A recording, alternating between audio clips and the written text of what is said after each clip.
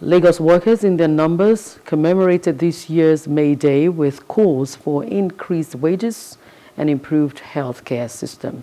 Plus TV News correspondent Emmanuel Oluboboko reports.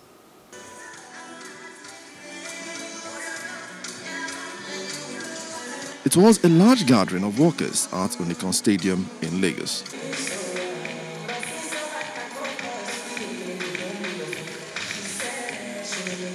The arrival of the Deputy Governor, Dr. Bafemi Hamzat, kickstarted the event with a march past various unions.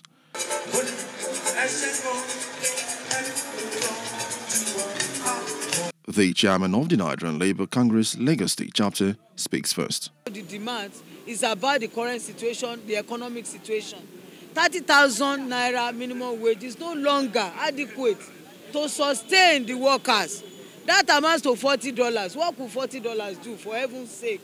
But I think the federal government facilities, so to say, provision for the state or within the state is killing workers and Nigerians and Lagosians.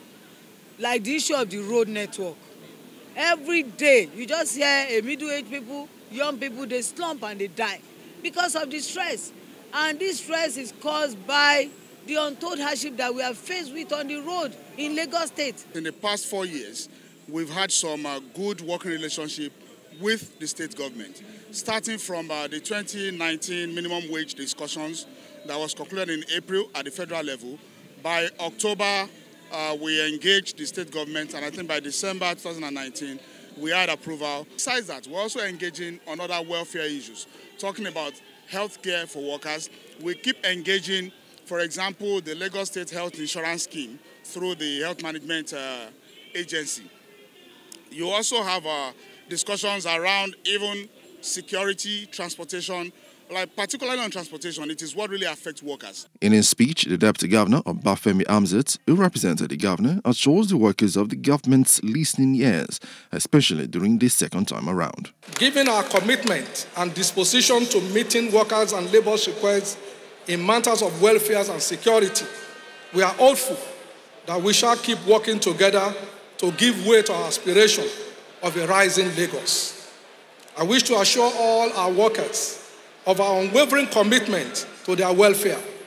We are mindful of the challenges of the time, and we continue to provide the basic needs of our people and the right kind of leadership anchored on transparency and accountability. The demands made as well as promises. The coming days will give a clue about the realization.